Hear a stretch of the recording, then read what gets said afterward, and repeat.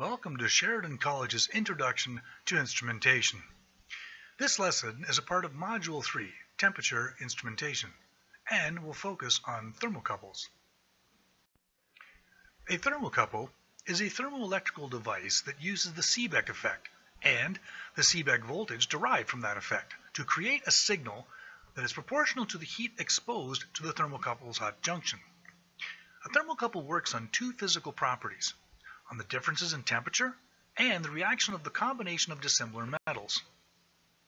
A thermocouple is a simple device where two dissimilar metals are fused together. When the fused end is exposed to a heat that differs from the non-fused end, a voltage is created.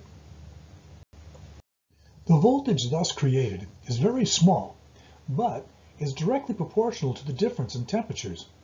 That is, the greater the difference, the greater the voltage produced. The construction of commercial thermocouples can be very simple, like the fused end style used in our lab experiments, to sealed units as shown. On sealed units, the actual junction is at the tip, and the internal wires are passed through a series of ceramic beads to the thermocouple cabling or board. Thermocouples can also be designed to fit inside a special housing called a thermal well, which assists maintenance when changing the thermocouple. At the connection end of the thermocouple, within the well, are the polarized contact terminal blocks. Each block matches the intended thermocouple wire. The connections in turn are mounted on a thermally uniform or isothermic block. Thermocouples have distinct advantages over mechanical or locally mounted thermometers. Reading locations may not be accessible in hazardous or toxic locations posing a danger to personnel. Mechanical thermometers are not easily automated. The process may be long distances away from the control room and in many cases kilometers away. And calibrated systems are not prone to recording or parallax errors and are more reliable.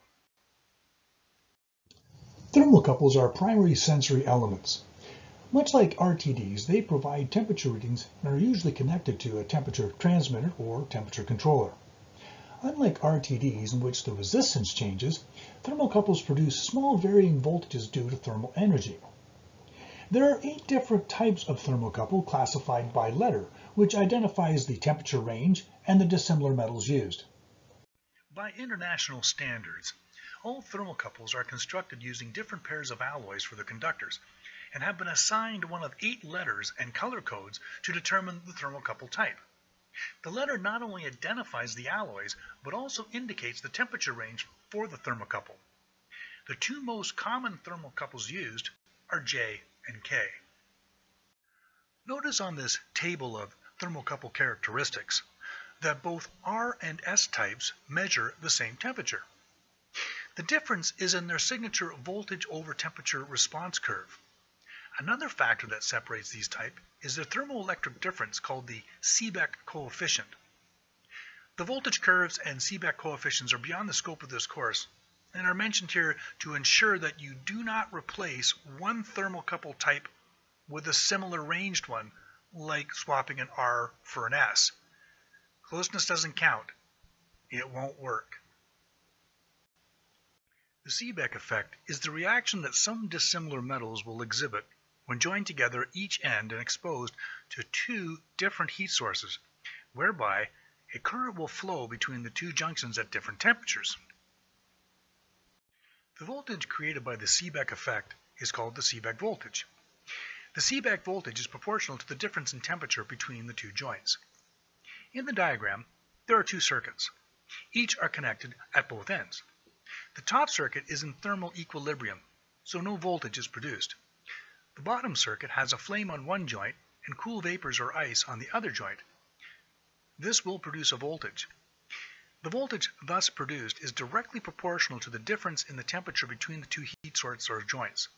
The greater the temperature difference, the greater the voltage produced. By using two dissimilar metal wires fused together at one end and left open at the other, thermocouples become electrical thermometers that can take advantage of the Seebeck effect and voltage. Working thermocouples have multiple junctions or connected points. Every place a wire is connected in the thermocouple circuit, it makes a junction. The thermocouple shown is made of copper and an alloy called constantan.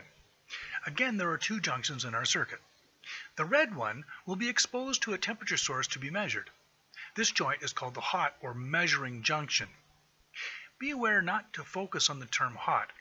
Think of it not as temperature, but as the source of the voltage, so it is hot as in live voltage. Or, to be safe, let's just call it the measuring junction.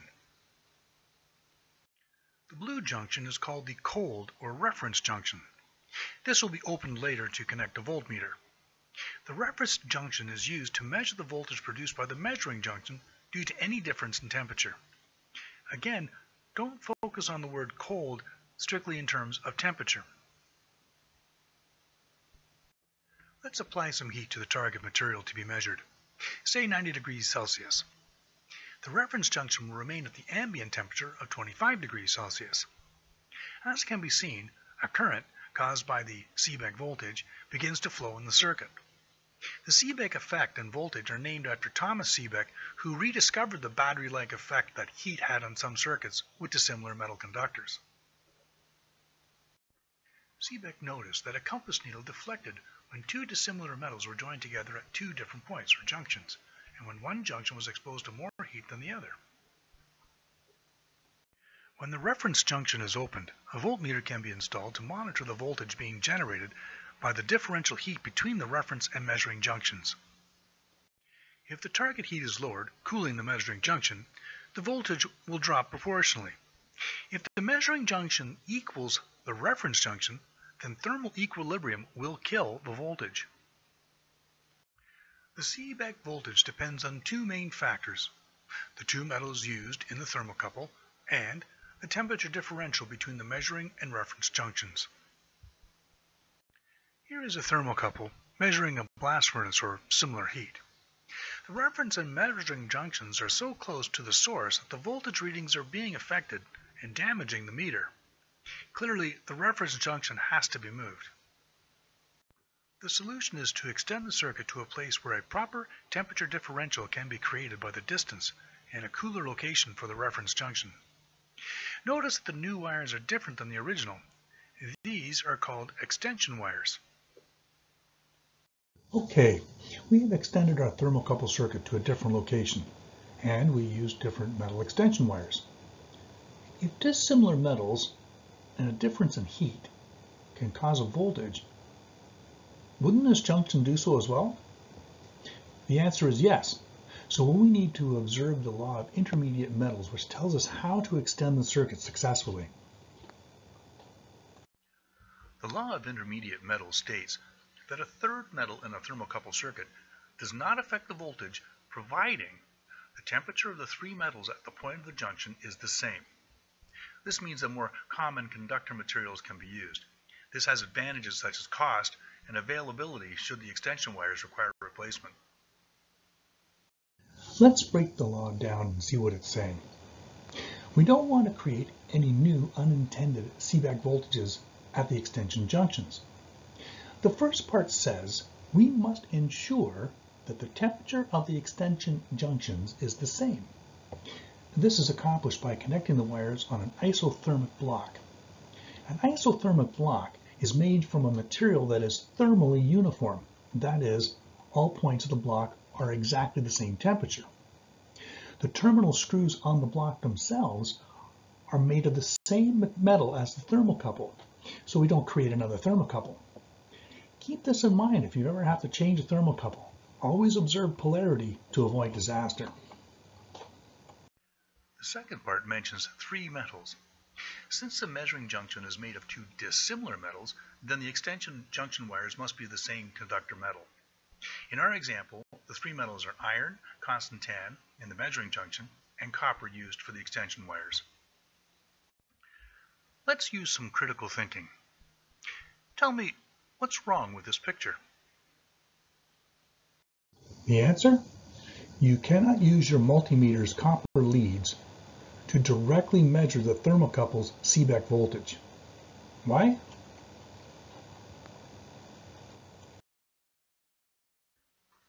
Well, the simple answer is you would create two new junctions, and they would develop their own Seebeck voltages. Okay, let's take a careful look at this circuit. So junction 1 is our intended measuring junction. Junctions 2 and 3 are supposed to be just connection points. However, they create their own Seebeck voltages, and those voltages oppose the thermocouple voltage. Remember that two factors make thermocouples work: dissimilar metals and a difference in temperature. Your multimeter introduces a dissimilar metal. J2 is a thermocouple junction of iron and the copper from the multimeter lead. And J3 is a thermocouple of copper and constantan. If there's any difference in the temperature between these 2 points, you will end up with another thermocouple circuit, which, as we stated, opposes the original measuring junction voltage. Okay, so we took care of that with the isothermic block, right? Yes, but we're not controlling the temperature where the multimeter is, and that again creates a difference, and again we have a problem. So we must therefore stabilize the temperatures at J2 and J3 to a fixed known temperature before the J1 voltage and temperature can be properly measured. This is beginning to sound like an impossible task. I mean, how on earth do you get the temperature at the measuring junction if the voltage produced keeps changing every time you try to read it? Well, fortunately, the answer lies in something called the law of intermediate temperatures. The beauty of this law's formula is that you can rearrange the formula to find the other components, as long as you know 2 of the 3. Okay, let's set the temperature of the J2 and J3 junctions to a fixed value. First, we'll hermetically seal the junctions so there won't be any unintended temperature changes. Now, let's dump the whole thing into a nice tank full of freezing water. There, the junctions are set at 32 degrees Fahrenheit. And now, we can figure things out without worrying about J2 and J3's temperatures changing all the time. So now we can calculate the temperature of the measuring junction. We'll begin by rearranging the formula so we can determine what we need to know. After all, our objective is to determine the correct voltage at the measuring junction and then convert that into a temperature. So the first thing we're going to do is we're going to take a reading at the extension junction. Let's say it was 1.9 millivolts. Remember, we could only take readings from the extension junction. Okay, so we plug 1.9 millivolts into our equation. Great. Now we have to measure the voltage at the reference junction. Oh, now that's going to be a problem, because now we have to somehow measure the voltage without a meter. Great. What is it going to be, a Houdini trick? Well, not a Houdini trick, a universal trick. Just like looking up the ampacity of a 4-rod aluminum wire. Like RTDs, thermocouples are manufactured to very specific standards. Every thermocouple type has a thermoelectric voltage chart that can be referenced for converting a measured millivolt reading into a temperature based on the 32 degrees Fahrenheit or 0 Celsius ice bath. The chart can also be used in reverse, as you can verify the accuracy of a thermocouple by checking the voltage against a known temperature.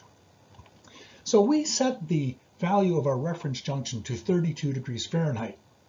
We now need only to look that up on our table to get the reference junction. We know that 0 Celsius is the same as 32 degrees Fahrenheit. So the chart is in Celsius, we're going to use that. Checking our table, we find under the 0 column and the 0 row, the voltage is, well, that makes life easy, it's 0 millivolts. Now is a good time to observe something about this table. Notice that the millivolt reading of 0 millivolts appears twice in our table. The blue circled one is in the 0 row, while the red circled one is under the 10 column. Well, that's weird. Okay. Each column is one higher than the one to its left. So if we follow back to the left, we find the red circled 0 occurs in the -10 row. Therefore, -10 adding 10 gives us 0. To interpret the chart, start with the left-hand column. This chart, for example, tells you that the measurements are in Celsius. Notice that the temperature counts in tens for each row. Now notice that there are 10 columns. The columns count away from the left in increments by 1 degree. This means if you want 15 degrees, you find the 10 row and move over 5 to 15. 10 plus 5. Let's practice. Let's look for 30 degrees. Okay, that's easy. It's in its own row under the 0 column. But it is also found on the 20 row in the 10th column. They are both 1.537 millivolts, which is perfect because 30 equals 20 plus 10. Okay, that's easy. Now let's look at the negative values. Okay, let's continue practicing. This time, let's try and find the millivolt measurement for -18. Okay, so we take the negative row 20, we count up 8, and we get, oh, that's not right actually. That's -12. Okay, so we'll take the -10 row and count up 8, and that's, no, that's not right there either. That's -2. It's confusing. I'll be the first to admit it. But when the values are negative, just remember this. Do the math to find your path. Now, -18 is greater than -10, negatively speaking. So the next row up is -20. Now, if we take the -20 and we subtract -18, that becomes +2.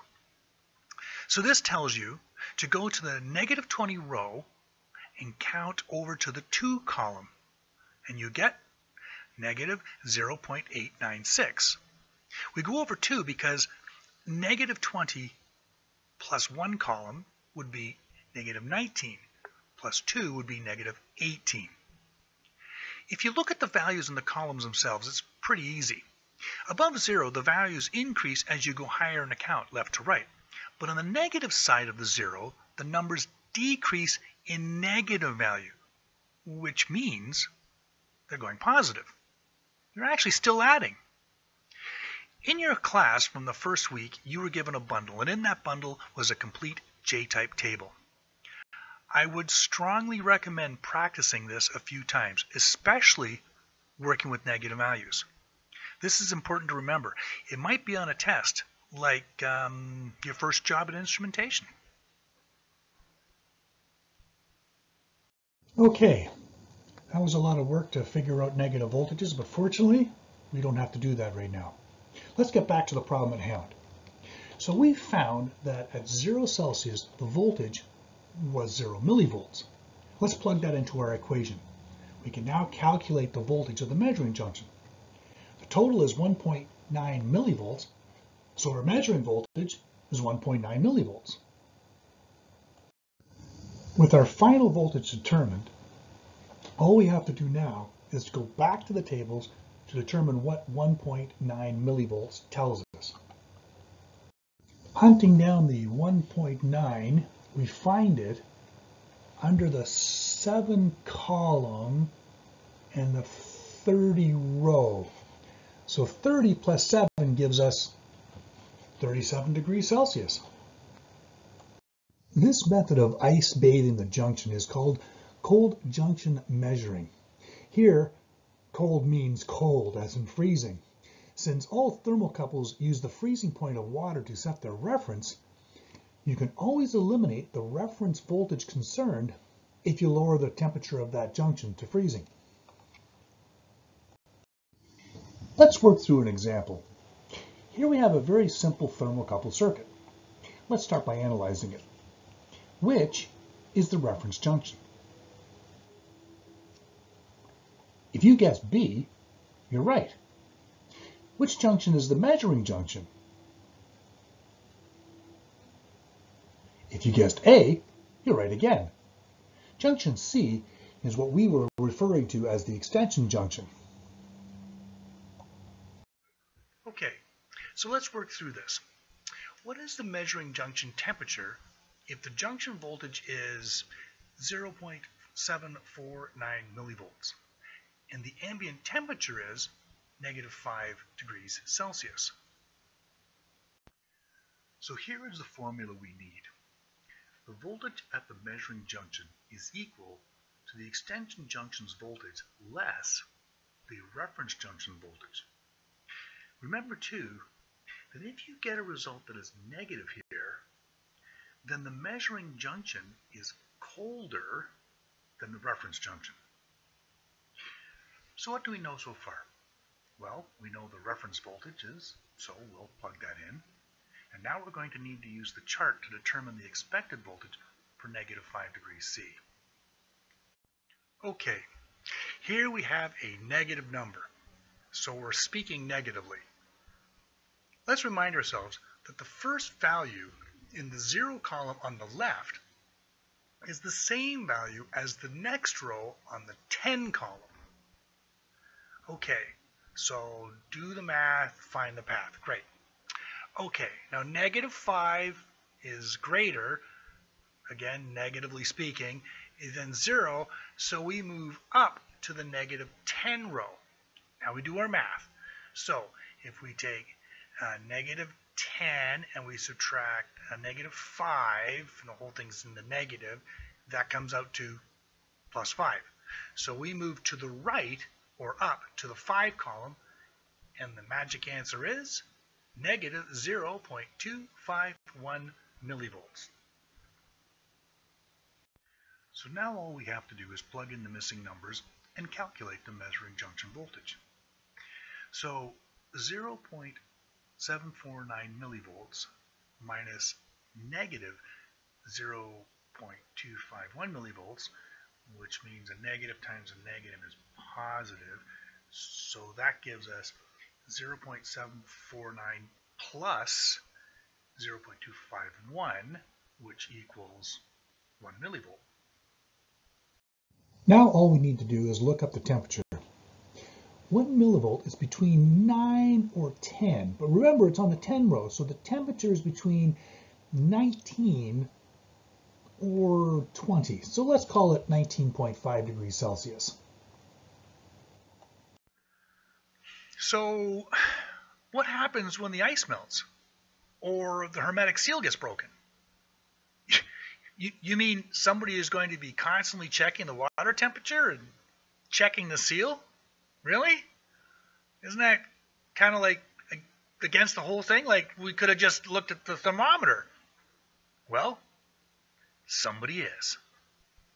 Introducing the PTC of necessity, the resistor with the persistence, the sensor of the temperature, the RTD that likes to freeze, the hero of the zero, and the one, the only, Mr. Thermistor. Yes, a thermistor. We know that they can act as a thermal switch, but we can also monitor its change in resistance and use that to calculate the temperature of the J2 and J3 junctions. We simply put the thermistor in the isothermic block, and it will measure the temperature. Hooray! For Mr. Thermistor! This method of using thermal resistor or thermistors is called cold junction compensation. All modern temperature transmitters have this feature. So if the reference junction is measured at, say, 14 degrees, then the transmitter compensates for the shift and accurately calculates the measuring junction's voltage and hence its temperature. The voltages produced by a thermocouple are very small. In almost all instances, they'll have to be amplified to an industry standard signal. Thermocouples can be connected to digital or analog indicators, transmitters, or controllers. Most of these devices have a cold junction compensation, so an ice bath is not necessary. This is an example of a temperature controller. There are two different wiring diagrams for two different models available. Both of them will monitor and control the process variable. Okay, In 10 seconds, identify each one. Go.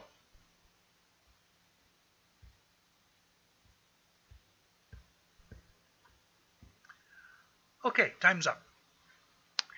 If you guess that the one on the left is for an RTD, you're correct. The one on the left is for a thermocouple.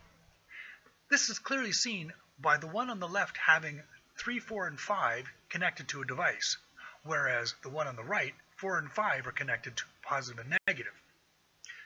Okay, here's another quick question. What is the process variable? If you said it's 200 degrees C, you were right. What is the set point? It's the same at 200. So right now, the unit is satisfied. Here's a great example of some sophisticated technology in a little package that's probably in your kitchen. This is an electric thermometer. Inside that little box, you get a voltage to temperature conversion, in other words, a transducer, a cold junction compensation, and a digital readout, all for the ridiculously low price of, well, whatever they cost. Okay, we've covered a lot of ground, so let's take a moment and do some review. First of all, the hot junction. It's not necessarily hot. It's also known as the measuring junction, which is probably a better name for it. The cold junction is not necessarily cold. It's also known as the reference junction, which is a better name for it. The Seebeck effect only generates voltage when? Well, when there's a difference in temperature between two junctions and you're using dissimilar metals to create the effect. If the measuring junction is warmer than the reference, then the voltage is positive. So by extension, what does that mean if it's negative? Well, then that means that the reference junction is warmer than the measuring junction. Okay, now we're going to spend a bit of time practicing some of the stuff we've learned.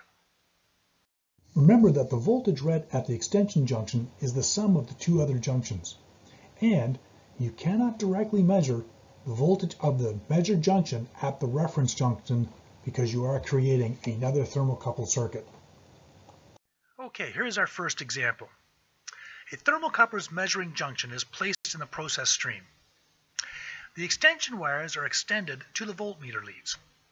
This generates a measured voltage of 7.78 millivolts. Using the charts, what is the temperature? Well, before we go there, we have to ask ourselves a couple questions. First of all, what is the type of thermocouple? Well, since they're using iron and constantan, that would make it a J-type. Number two, is the J2 and J3 junctions at 32 degrees Fahrenheit or 0 Celsius? Well, they're in an ice bath, so yes. So now we can go to the chart. Okay, scouring the chart, we find 7.789, and if I look and find its location, is in the 6th column, and I shoot across to my left, and it's 140. So 140 plus 6 gives us a temperature of 146 degrees Celsius. Okay, here's one that's going to work the other way. We have a type J. What would the expected voltage be if it was 15 degrees Celsius? All right, so the first thing we do is we have to find 10 in the left-hand column. So we have our plus 10, and then we shoot across until we find the 5 column, and where they two meet, we find it reads 0.762 millivolts.